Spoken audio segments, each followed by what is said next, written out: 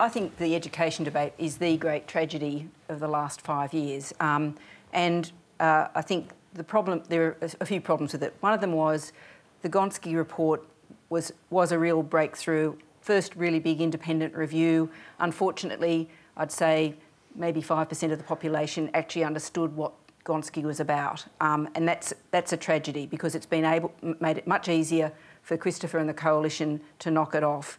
Now, he's saying that he's keeping the funding for four years, but not for the 6 years of Gonski. And I think one of the other things that's sort of very disingenuous is the Coalition says, oh, well, just throwing more money at education hasn't worked in the past. Well, that was under the Coalition. That was under their funding model. We still haven't actually had a really decent policy debate of the sort we were talking about before about what we actually need to do here.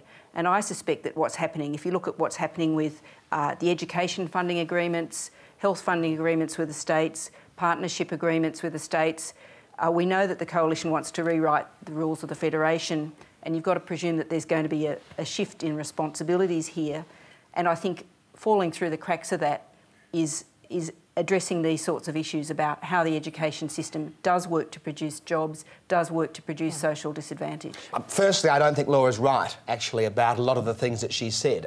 Yes, I am. Spending on education. Spending on education's rising every year, 8%, 8%, 8% and 6% over the next 4 years. And what happens after that? Our focus is on teacher quality, on parental engagement, on principal autonomy and on the curriculum.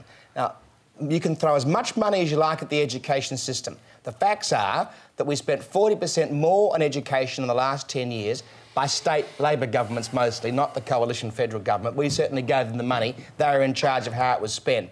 And we didn't get the outcomes that we needed. Now, we're going to keep spending a lot of money, $64 billion but we don't know how you're going to get the outcomes. And we are going to get outcomes through focusing on the things that matter. A good curriculum, good pedagogy from teachers who have been practically trained at university, engaging parents more in their children's education, and making sure that, as the research shows, the more autonomy in a school, the more that principals and their leadership teams make decisions, the better outcomes for students, and that's where we're going to focus.